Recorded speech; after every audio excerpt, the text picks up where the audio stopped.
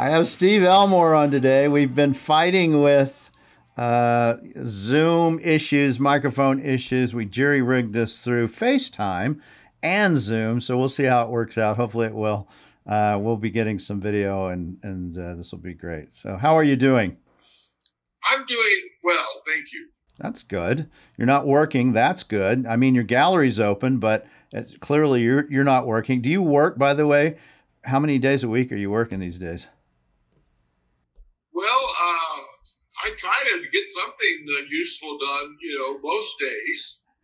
I do a lot of the work out of the house. Yeah. And I've got a very able gallery director, Carla, who's running the gallery for me. And I go in, I don't know, in the late afternoons, probably 3 or 4 days a week. Yeah. Sounds like my schedule. Sure that things are, in work. Maybe I go in to sign checks, Mark. Yeah. Go in and shell out the money. Yeah, I get that. But you're open. Are you open 6 days a week or 7 days a week? No, 5 days a week. We're closed on Sundays and Tuesdays. Okay. All right. And just for our audience that are listening, Steve Elmore's, do you call it Steve Elmore Galleries or Pottery and Gallery? Or Indian art. Yeah, because it's not just Indian art. You have your own art as well, right? Yeah, I've got a little contemporary gallery adjoining where I'm showing my own work in terms of the oil paintings and work of other artists in New Mexico. Yeah. And are you enjoying that, by the way? That part of the gallery? Yeah, well, I enjoy having a space to exhibit the work because I find that if I don't show the work, I don't finish the paintings. And so, when you have the pressure of an actual show, it makes you do the last, 15%, which is usually what determines whether the painting's any good or not. It's easy to finish a painting 60 or 70%, It's not, it's knowing. It's hard to complete things. Yeah, no, well, I think one of the hardest things for any artist is knowing when, especially when they're first beginning, but is knowing when it's done, right? Yeah, I don't think that's in any way an absolute process even. I often work on my work for years. Yeah, no, I agree. I agree. I don't think it is an absolute process. I mean, Dixon would work on paintings for 4 or 5 years. I know Chanto Begay has a painting that's in my collection. He worked on like 8 years. And, and I imagine if he hadn't have brought it in, he might have worked on it another 8. It was just one of those things that was an evolution. Paintings can do that, like literature can do that. Even movies. I'm sure when an editor is trying to make a cut of a movie that it's like just incredibly difficult, they might even finish and go, no, we got to go back. We're not done. So. Well, I think of them as all the same painting. So pretty much until somebody takes them away, I'm free to do what I want. Yeah. Yeah. No, I agree. Yeah.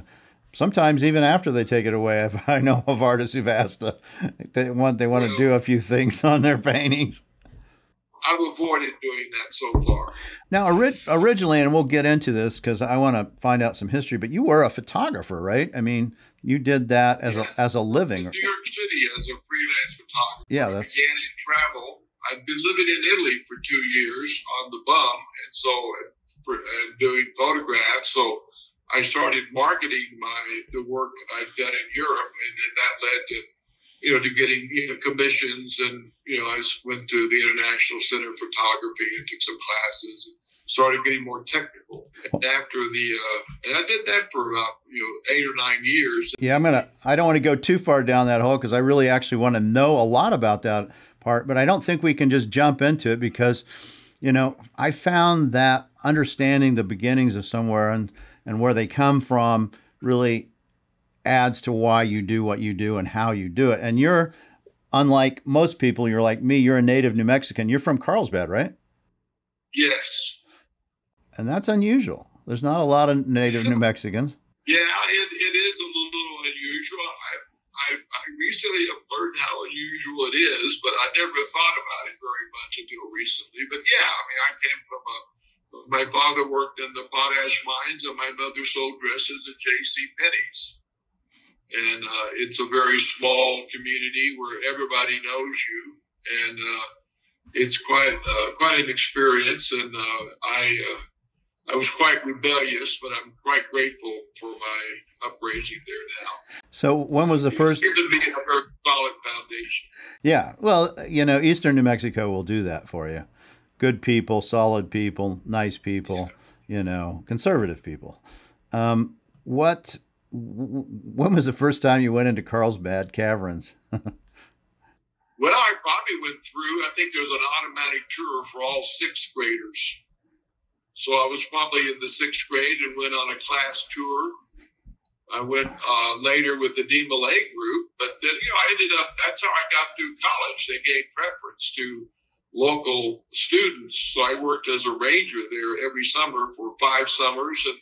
And then for, another half a year when I was sitting out between graduate and undergraduate, experiences. And so I have quite a connection with the cave. It was really my first inspiration to paint, was to work on painting the caverns. And when did you do that? At what age? When I was working there, I guess. No, when you painted it, when you were painting the caverns. I started painting in the late 1990s after I moved here to Santa Fe from New York City. I see. And the first subject, I really took Clifford Still's abstract landscapes. Yeah. And here's a secret, or an unknown or a known secret, but John Dupuy, the modernist painter from Taos, explained to me that he visited arches and canyonlands with Clifford Still, and actually that's when Clifford Still got his ideas for those huge paintings of open field colors with lightning and cracks running through them, which are actually the deserts. That's the Red Rock country. And so I wanted to do the same thing with the caverns. I wanted to paint that particular style. And so that's kind of what inspired me. That was the sort of the point where I leapt into painting from photography. And what kind, so when you were a ranger, this is in high school, right? Well, my college years, five college summers, and then another semester when I was just sitting out. So, And what was that? What did you do? Were you actually inside the caves doing things? Well, it was amazing, but at that time, there was 3 guides per tour, and I was either lead guide, rear guide, or rambling guide in between, and we took tours through the cave. We all had keys to the front door, to the front gate of the entrance to the cave, and a lot of the rangers lived in the rock houses above it, and we would explore it at night on our own and just kind of hang out with it. The cave is a phenomenal presence to be able to spend a lot of time around. Yeah, how do you think that shaped you? I mean, that is monumental. I mean, when you see Earth's ability to do something, it really puts in perspective how small and quite insignificant you are. I mean, just from the standpoint of time that it took to make those giant stalagmites and stalagmite. Well, I think my experiences with the cave were transformational on many levels, really, because I used it as a learning, teaching source, and I took it as a living God to be reverent towards and to study. And it taught me, well, basically, Mark, it taught me that the world consists of light and darkness. And I can remember being in the cave for hours meditating and trying to stand the darkness, and then going up and just seeing the moon was being as bright as the sun when you came out. And it just really broke the world into light and dark for me. And I used that in the photography primarily. And then later, the cave is a phenomenal thing. And it convinced me that the earth itself was alive, that it was a living being and worthy of reverence and study. And I don't know, I haven't thought about it in a very long time, because I've sort of integrated, that part into my personality. But when I started painting, I definitely wanted to express, geological themes in a very direct way. And I don't know, I wrote about it quite a bit. and trying to, deal with it in a way that, it became, part of who I am. It was a pretty first grade teacher that I had coming out of college, was just the cave itself. And I was hanging out with all these cavers, and they were all determined to find, new passageway. And I got to go caving with those guys and experience their sort of obsession. I tend to be monomaniacal in my interests. I tend to be obsessed with one thing for a long time, and then when I'm done, I go on to something else. And I don't know why, but that's my process. But for a long time, I was very obsessed with trying to understand the cave. And you can only take understanding so far, which I didn't think at the time. I thought it would be fully understandable, but it's not. I mean, I accept all that now. I'm older and wiser. Did you find any other openings or anything that were not known? I did get to experience some virgin passageway, but it pinched out so small that I couldn't continue pursuing it. I'd like to know where it went, but my body wasn't going to fit through that. That's what I meant about it. It became, like the absoluteness of lightness and dark. When you're actually shoving your body in a Zen-like way through stone passageway, you meet that point where you really can't go any further unless you're going to destroy yourself. Yeah, I did spelunking one time, yeah, and I remember, it was through some caves in West Virginia, and I remember it was so narrow, and water was coming through, that you could just barely get your body through. And it's for anybody who would be claustrophobic, just talking about this probably bothers them. But I remember that was a unique sensibility, and it actually helped me write a book. When I wrote Paint by Numbers, I wrote a section that somebody was trapped like that, and I could relate to what that felt like having experienced it. And clearly you've experienced it in the same way. You may not have felt any of that, just the same sense, because you were so familiar with being in the caves. Well, I don't think it ever gets to be familiar. And I think that, I don't know, it was just, I needed a really, good practical teacher, and the cave was there. I was fortunate to have it, really. My mom actually visited that cave. She grew up in Western Texas, and when she was a kid in the 30s, they would go in it with candles on their heads. I don't know. The cave is just really, it's a phenomenon, and I really have appreciated because it also introduces you to the idea of the infinite. It's things that really, the mind cannot understand completely. It doesn't mean you shouldn't try to. It just means that you accept that this isn't. It's bigger than you. Whatever's going on is much bigger than you. So it becomes related to religion and spirituality in a way. Don't you find it interesting that of all the subjects and areas that you decided to devote your life to, that of all the things you decided to go into, you went into clay, pots, earth.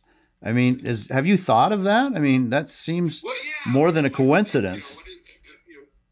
Cat's cradle, God said to mud, sit up, mud. Yeah, I think of that, the clay, that we're all clay, and we're limited. I mean, we don't last as long as the pot's marked.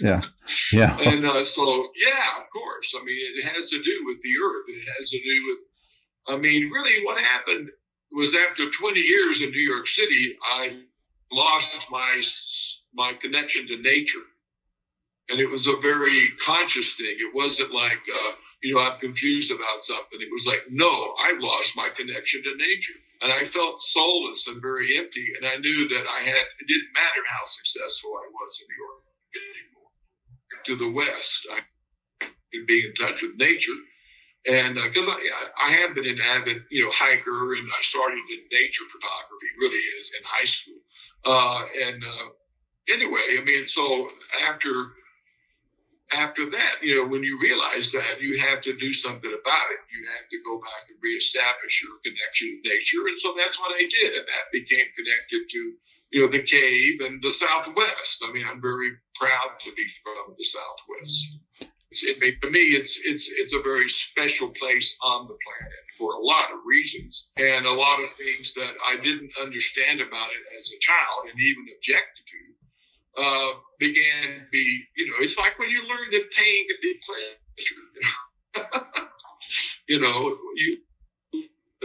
That this is really what it's about, and if you just sort of find a way to work with it, your demons, they become angels. They help you with all this.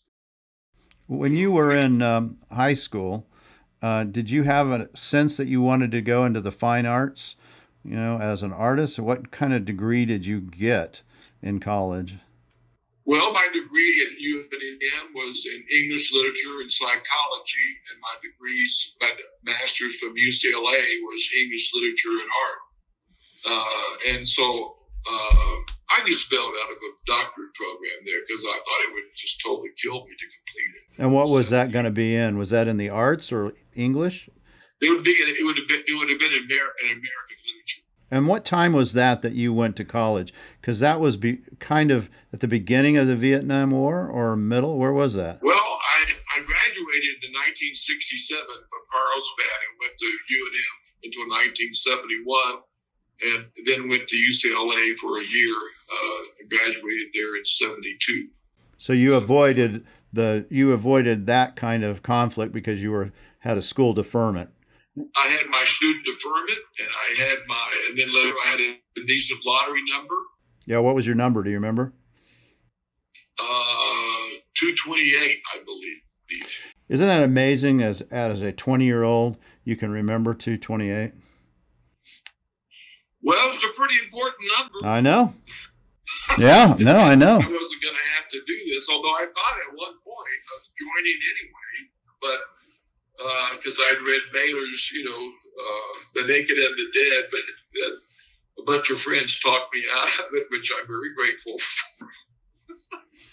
I thought it would be just a good, somebody has to go write a war novel. I'm glad it wasn't me, and I'm glad that my own life went in different directions. But I was quite naive as a youngster.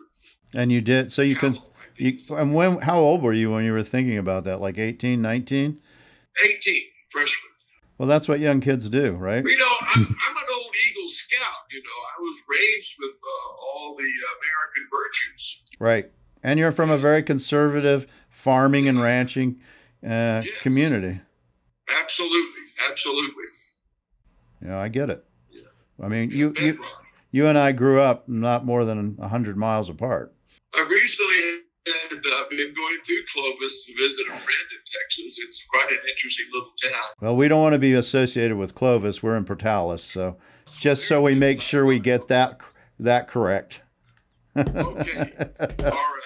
Though I do know a lot of friends that are in Clovis because people that left Portales go, well, we need to go to the big city, and they move over to Clovis. Do you go back and visit?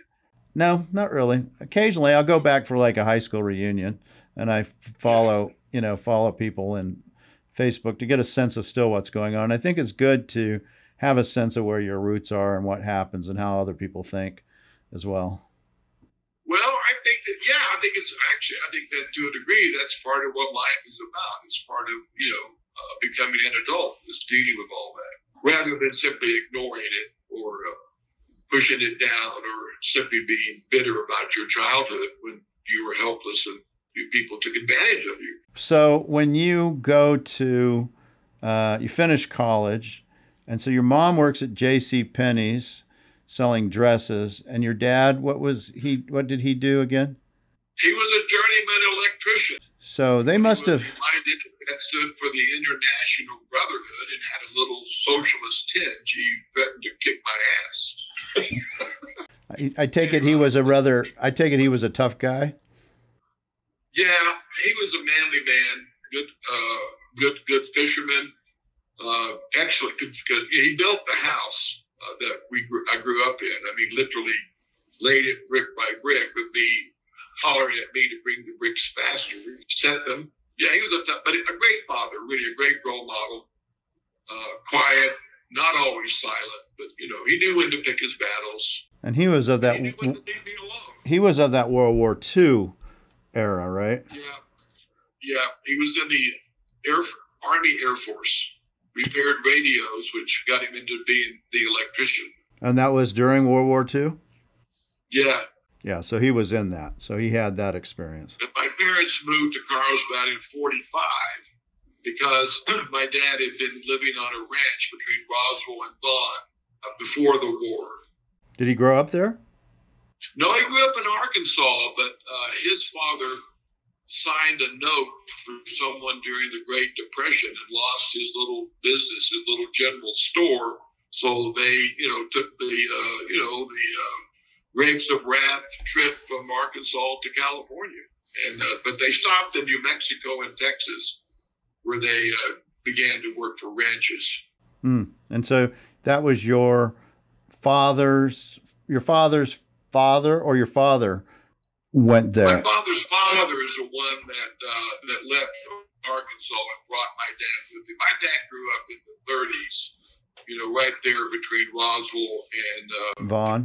Yeah, there's nothing there. There was Leonard Sly doing hoedowns in Roswell. Yes. Roy Rogers as a kid. Very interesting. Yeah, so that tells me a lot. And then it does. It tells me a lot about what kind of person that is. I know what kind of person that is. Yeah, tough guy. Tough guy. Honest, really. Somebody that has to really, that's a hard life growing up in that area. Yes. Yeah, it was a hard life. And he didn't have anybody to help him because he was one of 11 children. Wow. So there wasn't any help for anybody, really. It's kind of how he raised me, that there wasn't much help from anybody, so get going. And what about your mom? Was she from New Mexico? No, she grew up in Arkansas. My parents married in northern Arkansas around Fayetteville, Smith. And I would go back and visit every summer there in the Arkansas area.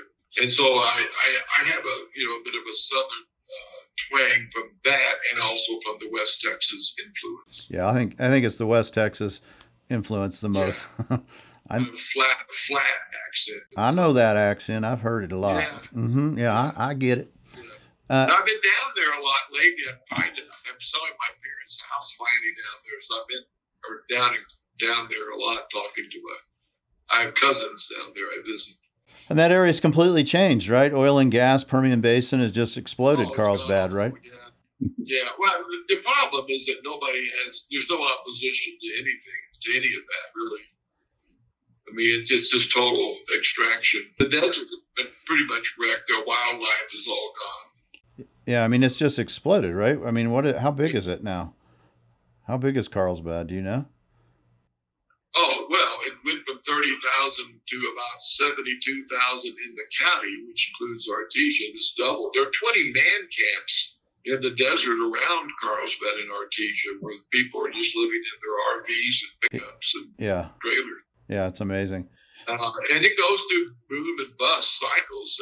But, right now, and, a lot of the corporations and the government have moved in with big buildings, and it's a totally different town. The fast food stores have to pay the local teenagers, $13 an hour to work at McDonald's.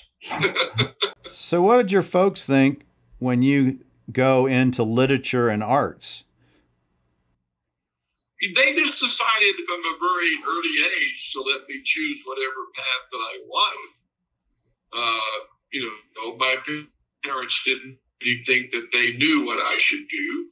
And they knew that I began, writing as a young person, and so they weren't surprised by it. They were there was a little, disconnect there, but I taught, in Northern California for 7 years. I taught English literature there. And was that directly out of college? Yeah, I went from UCLA to Northern California to teach. And were you interested in native arts at that time? I mean, I'm sure there was some interest just coming from New Mexico, but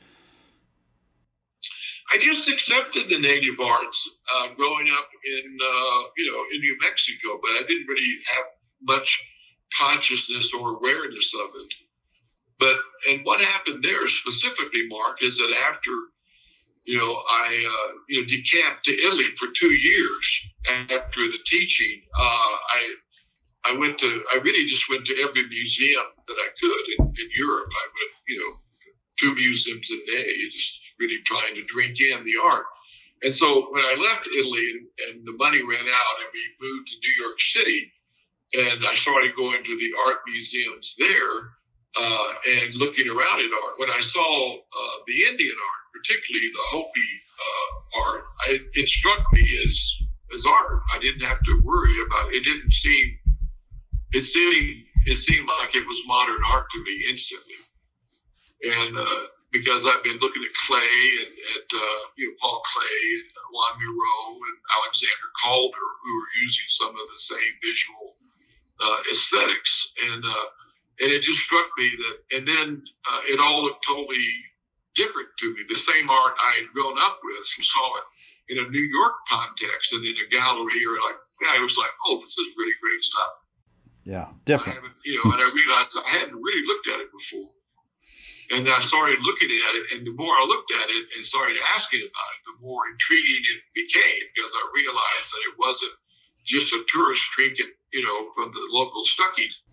Yeah. And I began to see, great pieces of it, so I just kind of slowly got kind of reeled in. And when I saw that there were pieces, on the loose in New York City, this would be the late '80s.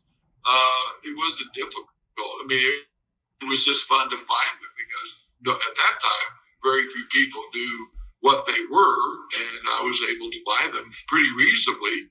And then I could bring them back into Santa Fe or into the Mesa shows and resell them to pay for, my trips back to the West. And when you were in New York, did you start off right away doing photography? No, I did travel because I was writing, doing travel writing for some of the magazines, and I was writing fiction and essays, but I just really couldn't work. That process was just too difficult. I couldn't make any money. So after about a year and a half, or maybe sooner, I realized I could market all the photographs I'd taken here. So I just went around and started marketing the existing photographs I'd taken in Europe, and then people started offering me, photo shoots, and then I went and got training and started doing technical work. And then I abandoned the writing and just became a full-time photographer. And what kind of things were you doing for photography? Were these like commercial things where you could shoot a building or shoot a wedding kind of thing, or were they more artsy kind of deal? I only did one wedding. I just can't handle weddings. There's too much drama for me. Yeah. But in the beginning, I was doing travel, location. Yeah.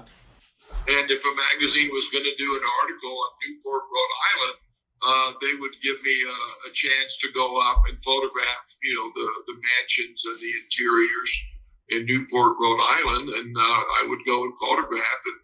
And then I would it was marketing, existing travel destination images that sort of started this. And then in 1985, TWA hired me to do their travel calendar, and they flew me to 13 countries. And wow. I shot about 400 rolls of film. They took 13 images for their calendar, and the rest of the images I put into a stock photo library, which then began to generate an income on a monthly basis on the royalties of the existing images. Is that still up and making money? No, that's all a myth. It's a myth because the media demands fresh new images. Got it. So if you have a great image of the Colosseum in Rome, it was taken in 1985, they're not going to use that compared to an image that was taken last summer. Yeah. So the images do mostly date out, even though, photography, one of the problems I had was that photography no longer became a trustworthy source. After they could digitize it and change it all around, to me, it lost a lot of its power. That you couldn't trust it anymore became a problem for me. I don't know. I've gone up to sort of an internal network that I don't really understand. I don't try to understand it anymore. I did a lot of work for it when I was young, but now I I don't have to think about it. And did I you? don't know if that makes any sense, but No, I get anyway, it. that's just how it is. That's how it is for me. I mean, I suspect most of us are that way. You have a time where you question a lot of things, and then once you resolve them, then you move forward just to live your life. Hopefully, yeah. Yeah. Well, yeah. That's how. Well, otherwise you get stuck, and people do get stuck. Yeah. Well, I've been stuck many times. I'm talking about really how I maneuvered out of it, because at the end of the photography, I mean, I didn't even have to look at the film to know what the image looked like, and so it wasn't interesting anymore. You'd lost the creative edge. You think that was the creative edge was just gone? Yes. Yeah, I could see that. For me, it was. To me, around the end of the 80s, the travel industry imploded. And so all the travel work that people were feeding me and that were using the images really came to a grinding halt when TWA itself collapsed in 87 or 88. And so then I started shooting more buildings and interior spaces for the architects and the designers. And I picked up the skill with lights, by using lights. And I enjoyed the architectural photography, especially the exteriors and that kind of thing. You got to go up into helicopters and shoot buildings and figure out when the sunlight was going to hit the building from the sidewalk to the very top of the building, and maybe that's only like 15 minutes in Midtown Manhattan, but you got to be ready to get your shot. And I enjoyed all of that, but in the end, I just started shooting, conference rooms, corporations, reception rooms, and after you do about 300 of those, the money was good, but that's when I realized it had nothing to do with art anymore, or it wasn't creative for me. I didn't find it challenging, and I felt like a dentist. Like I was a great technician. I could filter all of these different lights, and get a good image. But it wasn't something that the image didn't please me. And it did. It was professional, and it made the architects happy, and there was skill in it. But it became too repetitive. Yeah. No, I can get it. I understand that. It doesn't matter how skilled you are. You can be extremely skilled and good at your skill set. And if you get bored, which is what you're saying, basically, it's just it's not fun anymore. And it doesn't matter on the money. It doesn't matter on anything. It's just like, I can't do this anymore regardless. So at that point, did you start looking for Indian art to maybe make a transition? A different job, a way to make a living that would be different than what you were? I mean, how did that happen? Well, I rode two horses at the same time. On the weekends, I would do antique shows and chase material, Indian art, go to the auctions in upstate New York, or go to estate sales or whatever. And during the week, I would do the photography. So for about 2 or 3 after I decided that I wanted to leave New York, I realized I had to have a way to do it financially. Yes. And at first I thought, well, I could just do photo work in Albuquerque and Santa Fe. But I knew a couple of the shooters here, and they weren't having a very easy time of it financially. It's better now. I mean, all the media stuff is better because there's more work, because the world uses more images now. But in the 90s, there wasn't a lot of work for professional photographers other than weddings and bar mitzvahs and that kind of stuff, which is fine, but it's not what I wanted to do. And so I just started. I don't know. I was just obsessed with the pottery and understanding it, and so it didn't seem like work, but I just worked the photography during the week, and then I bought and sold the pottery on the weekend, and then the pottery just kept growing. I mean, it became where I would have to choose whether I wanted to do a photo shoot or whether I wanted to do an Indian art show in Chicago.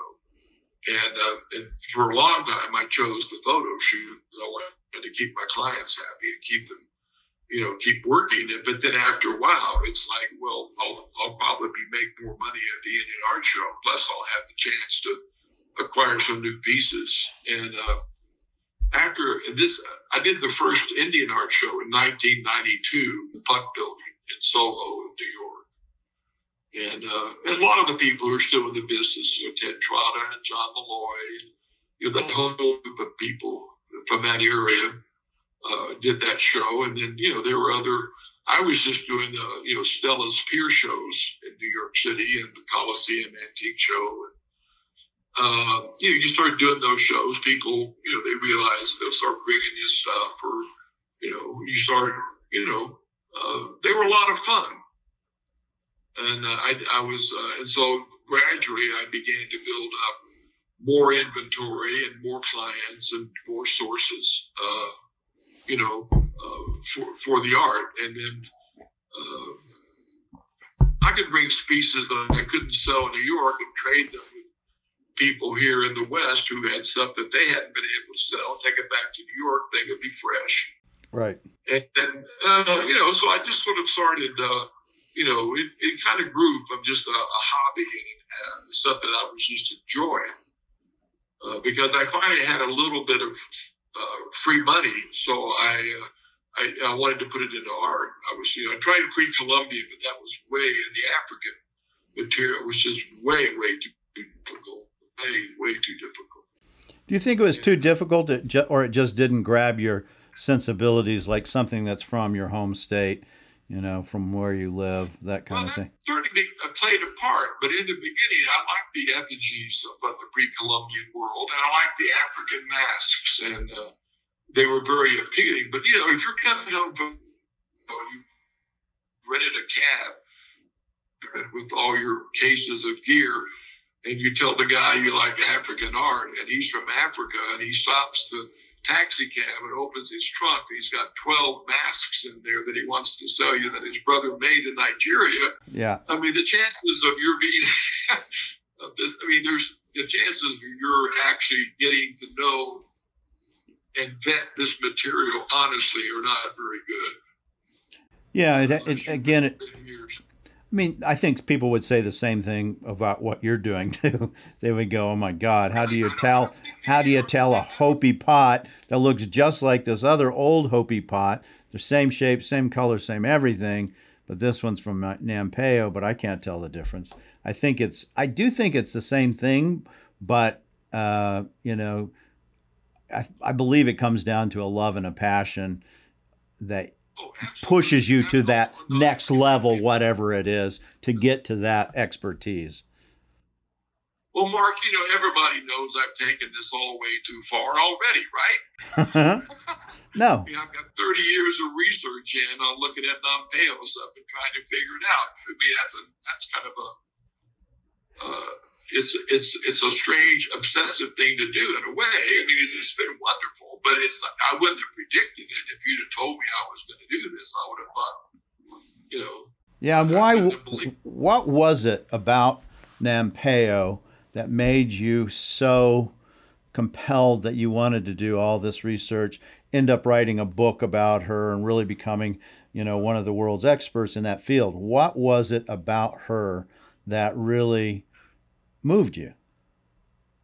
Well, just the real beauty of the work, the power of the work, and the strength of the work aesthetically. It seemed to be coming from a unified place, and it was making an artistic expression that wasn't being made anywhere else, and still isn't being made anywhere else. And the more I studied it, the better it got. I mean, the better it became. I mean, in the beginning, it didn't seem that way, but the more I looked at it, the more convinced I was of the authenticity and the originality of it. And then, I went to 25 museums that photographed their Hopi pottery collection, and I was stunned that there was lots more of her work in those museums. So what I discovered was that there was a huge body of work which had previously not been are really attributed to her because of the fragmentary way it had been dispersed into the world, and nobody had really gone around and connected the dots. But if you did that, I mean, you wouldn't.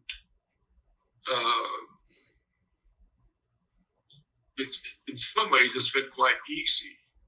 I mean, the information was there; it was right in front for anybody to do. It's just that nobody had actually gone and actually seen the pieces in the metal cabinets in the third, sub-basement floor next to the boiler at the University of Pennsylvania. Right. I mean, some of these pieces have not been looked at since they were collected. And how many of those pieces would have actual collection history with Nampeyo, or did you primarily have to go through looking and deciding, okay, this is her designs, this is her slip, this is the things that she would do, this is the way the pot would be made, compositionally, how much of that is just gut, instinctual, artistic sensibility done in an objective fashion versus here's the provenance? Well, I mean, it becomes that in the end. I mean, it's like, when I talked to Rachel and she tells me, she molded this pot. It took her 45 minutes. She has muscle memory. She's not having to think about how she molds that pot with her brain. Her muscles have taught her how to do it. And so I see that as similar to, I mean, I've just seen so many pieces by Nampeyo that I can tell pretty readily, if they're by her or not. But in the beginning, I would say that there were many pieces that were attributed to her through note cards, notes inside the piece of pottery. Somebody wrote on the bottom. There was a great rush from all the museums to acquire Native American art at the end of the 19th century. So they sent, expeditions out to buy all the pots, So Stevenson shows up in SUNY. He bought every pot in the village. Yeah. And so when you have these expeditions, these people they create specific windows in time for when pieces were collected, and they often would note that pieces were by Nampeyo. And there's enough of them that are really marked in that way that you can create a core that you build out on. So that if you see a piece that's that on a note card Samuel Barrett collected in 1911 for the Milwaukee Museum, and it has a particular design on it, when that design shows up again on another pot, I don't think it's it's not illogical to assume that she worked on that pot, especially if the slip and the materials are the same and the patination. So I mean, I try to use about 5, criteria, before I determine it. And what I'm doing now is I'm actually, the second book I'm doing is I'm trying to create a chronology that anyone can use to actually determine, first if it's by her and which period it is. So I mean, she uses 4 different slips. The designs change with the slips, and the forms change, so that if you put together the design and the slip and the form, you can slot that in, whether that's from her 1890, transitional period, or whether it's from her Sityaki revival period after that. The yellowware is last, so everything else precedes the yellowware. And then what I started to see was I put I put all the pieces together with the similar designs or with the same slip colors, and then you see that the designs start to jump from one slip to the next. And I don't know. I mean, it became like a giant puzzle that I was just kind of fascinated with, because it just kept getting bigger and bigger and bigger, because I didn't have any idea that she was so prolific. I didn't have any idea that she was really living and working as a professional potter and supplying the entire village with, flour and sugar and coffee and, socks and boots. And she was, she made all these pots because she was she provided for a huge family, a huge clan, and the entire village. if you talk to Rachel about it, she'll just say that everyone in the village came to Nampeyo for whatever they needed. And when she traveled, she would come back laden with a gift for everyone in the village. And so I think, the amazing thing is that she started as a tribal person, a tribal craftsman, and then became a great artist on her own. Yeah, well, she was a superstar. I mean, Maynard Dixon brought out Anita Baldwin in 1923, and one of the things that they wanted to do, and Anita Baldwin's one of the richest women in the world, they wanted to meet Nampeyo and buy Nampeyo pots. So, clearly her, status as an artist, as a person of interest, had managed to reach one of the richest people in the world. And her house was filled with a bunch of Nampeyo pots that Dixon had helped get from Hubble back in the teens in 1912, 1913. So, yes, I think this fits in with your chronology that she was a very important person and clearly would have been making the most money at Hopi, probably of any person, and definitely of any artisan. Well, when she began, there was no cash economy at all. If they'd given her cash, she wouldn't have known what to do with it. Right. So it was all trade for decades. Yeah. But the trade was real. And, she would use a mule-drawn cart to take her pots to Keem's trading post and use the same mule-drawn cart to take home, all these bags that she had traded for her family and the village. So I think there was I think it was just, she took it upon her as her responsibility. But the amazing thing is that, she just kept getting better and better at what she was doing the more she did it, which is a normal process. But I don't know, not everybody always gets better and better the way she did. Well, and in some respects, maybe more importantly, is that she passed down that love of what she did and those designs to her, daughters, her granddaughters, her great-granddaughters, great-grandsons, which are still making pottery, or, people like Dexter, who is considered to be, a great master, as well, and others. So, in some respects, that's as important, if not more, of a legacy, in my opinion, than even what she was doing during her life. Well, she founded the Sityaki revival art movement, and it's still going 140 years later. And that is quite an achievement, because most art movements don't last.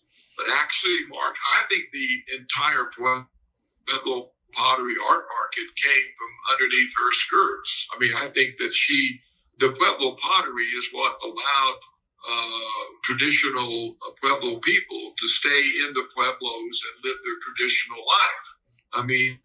If there's only 200 people at San Ildefonso and 8 of them were potters in 1900, the potters are keeping everything going in terms of the men don't have to enter the cash economy. They don't have to go and work in Santa Fe because of the extra income and the goods from the pottery making.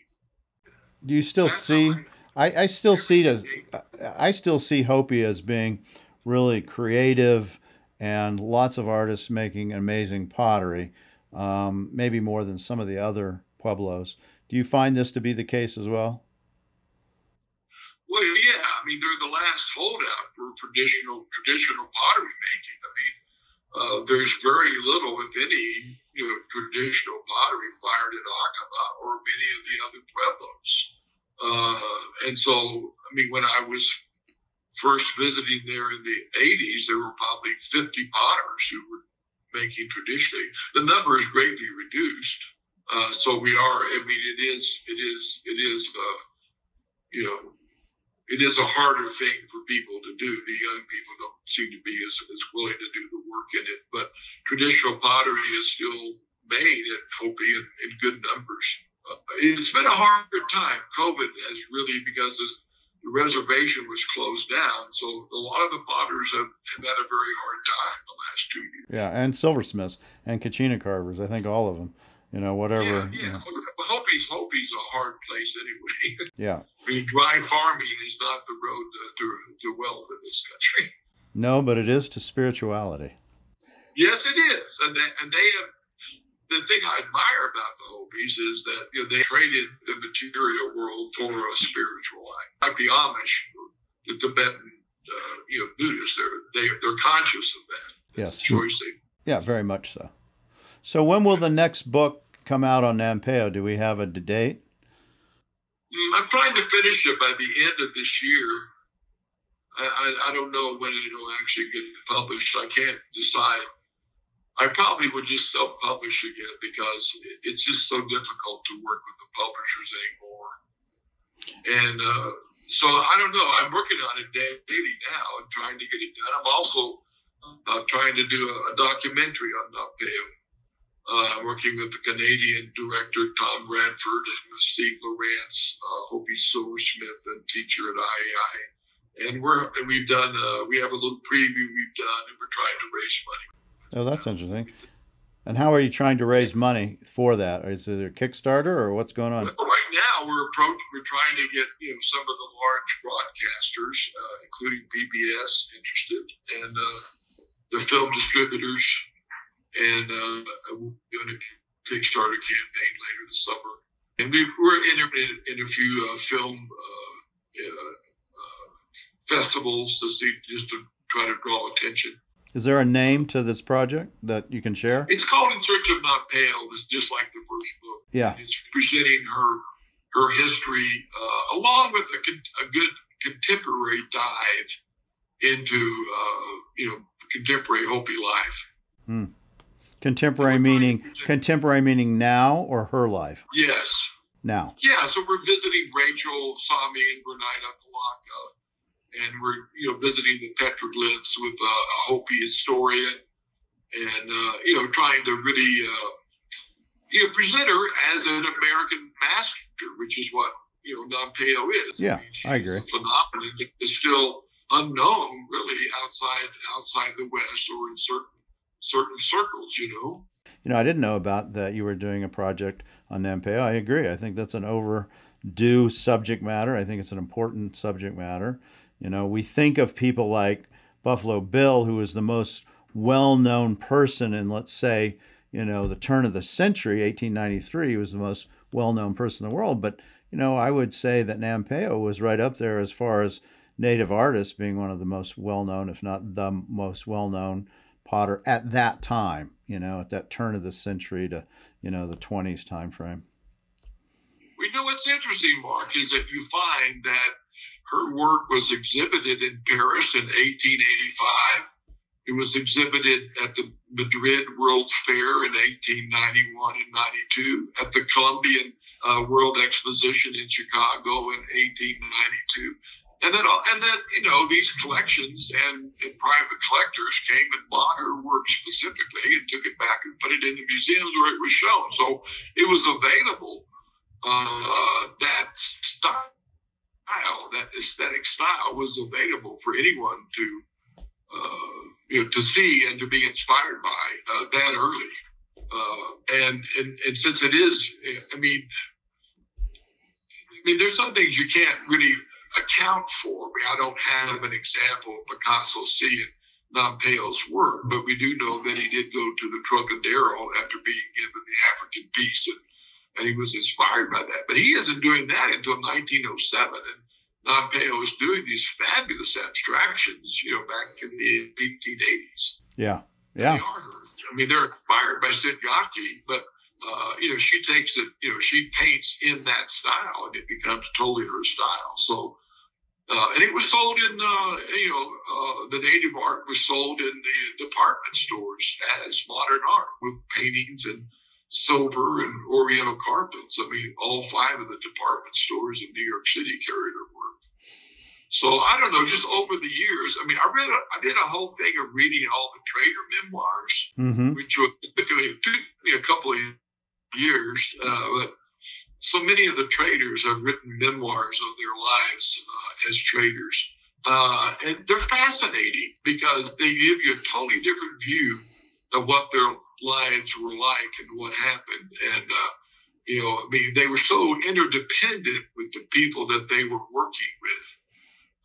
And most of the cliche, I tried to go against the cliches of the West, that the East has so imposed on us that it's always a violent world of conflict and racism and, terrible events, and, or that, whereas there was a lot more going on in the West than that. I mean, it wasn't just that. There was a lot of good things going on. And I think that Nampeyo's success story as an artist is a phenomenal, this one little woman, her work ends up going all over the world. Mm-hmm. Her work was collected in Berlin and in Oslo, and it just goes on and on. And the artists like Maynard Dixon, it's interesting because I've been studying Emery Kopta's work. Yeah. Maynard Kopta has photographs of Maynard Dixon visiting him, mm-hmm. and Anna Kopta writes about Maynard Dixon. So yeah, it all ties together, and it's almost like most of the Western artists made some sort of pilgrimage to Hopi at one point or another. It would be like going to, Kathmandu or Tibet today. I mean, that's what they did to show their mettle.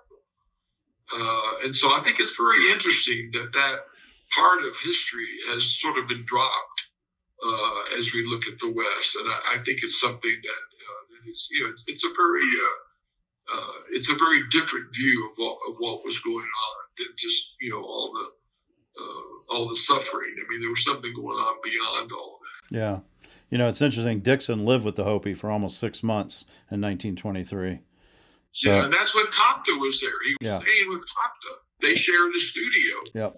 And have you seen the photographs? There's one of him drawing on a sketch and this little kid looking at him. I mean, I can't wait to publish them.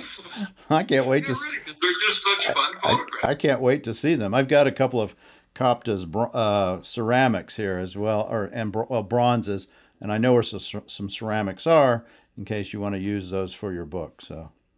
Well, they're at M&A and at the Herd. That's where the foundation left them. Yeah, I have some though, in my personal collection. Okay. Yeah. So where do you see our business going? You're kind of coming toward the end of your career, as I am, I guess, in some weird ways. I don't like to think about that, but you've been doing this now as a dealer for over 30 years. So where do you see it? Well, I'm awfully glad that I was buying and selling Native American art, not cut crystal. Yeah. I'm glad that Native American art has retained its popularity with the public, because art fashions come and go, and it seems to me that the Native American art is a permanent fixture in the American culture. I think there'll always be a market for it. And I think that's a very, very good thing. I think it's becoming more accepted. There are issues going forward. I don't know how they will be resolved. I've given up trying to predict very much about the future, Mark. I'm just wrong all the time. And so I just learned that, I don't know what's going to happen.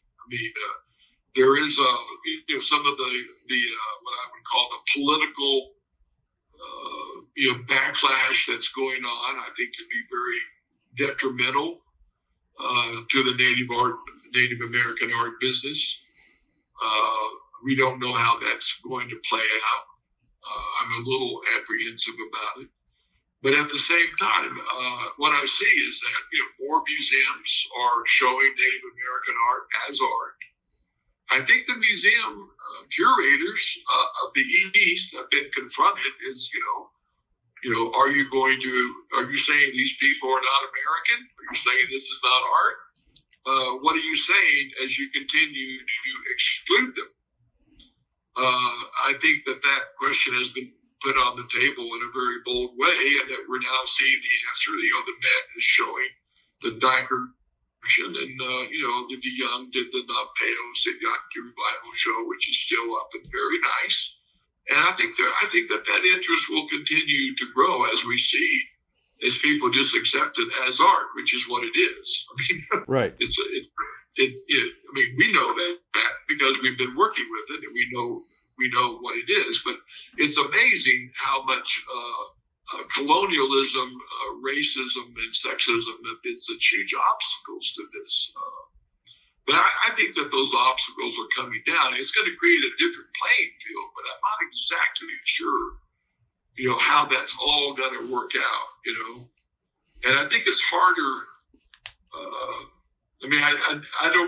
I just don't know how to play it. I don't, because I'm an outsider in all of this, so that I don't have any inroads or insight into how the establishment and politics of that will go out. But I think it will affect us all. But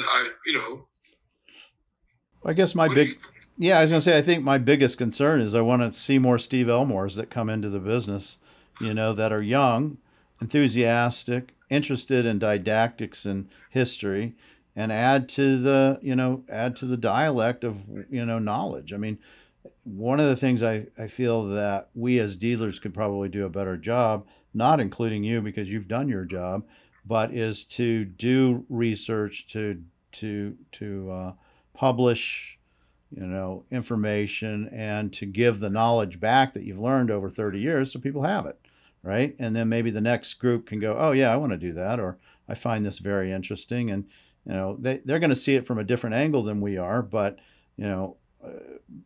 that's a real opportunity, I think, for younger people to be able to come into our business and really make an impact, not only in our world, but also in the native world, and promoting indigenous art. Because let's face it, we are promoting and have for 30 years native arts.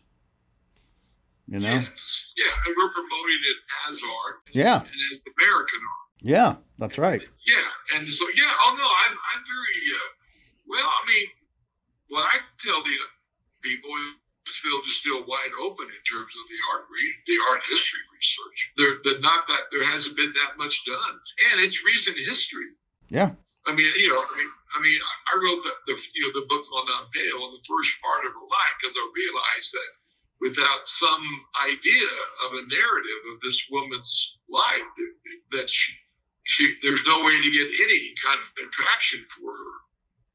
People just want to know about the individual behind the art, and if there's no biography, or if there's a huge chunk of it just not there, you can't really go anywhere. There's nothing, that's people want, and I think that's natural. But I think that that's true of a lot of this. I think there's a lot of research to be done. Yes. In American Indian art, that would be very, very rewarding. And I think as it's accepted more widely as art, I think that some of that are happening. There are more doctoral, programs in art history, and there are more people doing with the Native American art. I guess it's just the politics of it that I'm uncomfortable with. And that's what I see as the real, that's the unpredictable part of it. Yeah, that'll work its way out too at some point. Well, I'm glad to hear that. Because things do go in cycles, so it probably will. But it seems like a very that is what I see. And there's actually even there's a strong what's the word for it? There's a strong trend where really it's Native Americans who don't want to work with the rest of the culture. They want to keep the culture to themselves. They don't want to share it. They want to make it private. I get that. So there's a whole backlash in the community, and some of the political leaders don't want the artists to make art and share it with anybody who's not in that group. And I think that I find that sort of exclusiveness, it's just very damaging, because I think humankind is our sharing ideas and trading ideas and borrowing ideas and on and on and on. That's what humans do. That's what we're good at. That's why we're so far advanced, is that we learn from other people. And I think Native art will continue to have a huge amount to teach the rest of the culture. It's grounded in something real. Right.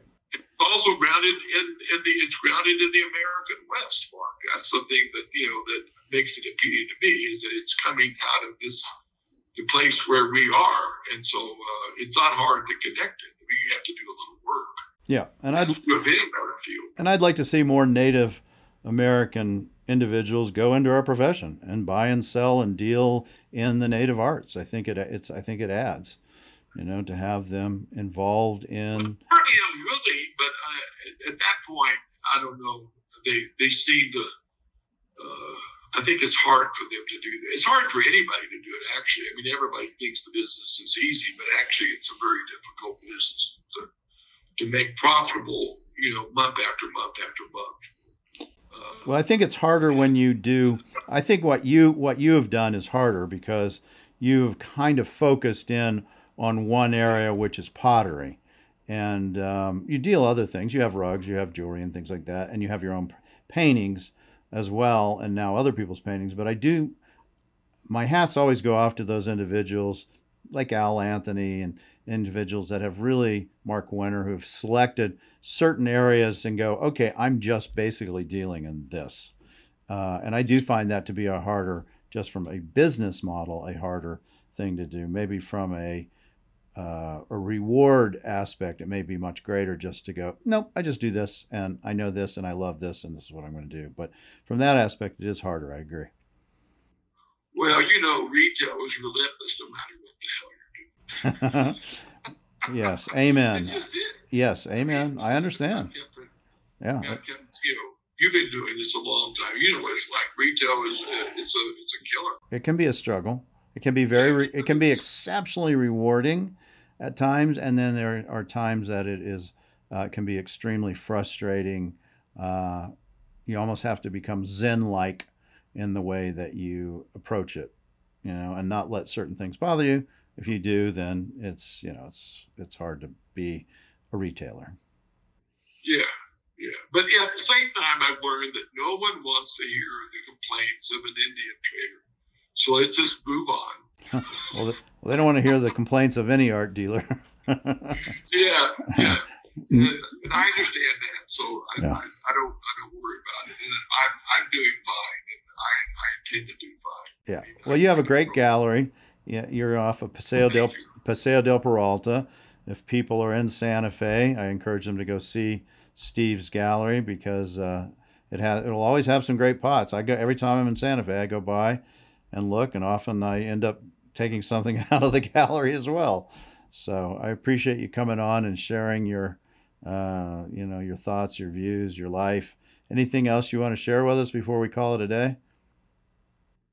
No, I can't think of. I mean, just hang in there and keep doing what you're doing. I really appreciate you taking the time to really expose, the rest of the world, of this little world. And I think it's a good thing. And I think that, I don't know, I always feel like when the people, when they get what the art is about, we're really doing a service, to provide them with things that have, so much integrity and soul. And I have confidence in that future that it'll be recognized. So yes, I'm going to. You keep doing yours. Keep buying pots, selling pots. But thank you so much for joining me today, Steve. I don't know if I'm going to make it to Santa Fe this summer, but maybe in the fall I'll get there and I'll come by and see you. Well, I would appreciate that, and I always enjoy seeing you, Mark. All right. Thank you so much. Steve Elmore.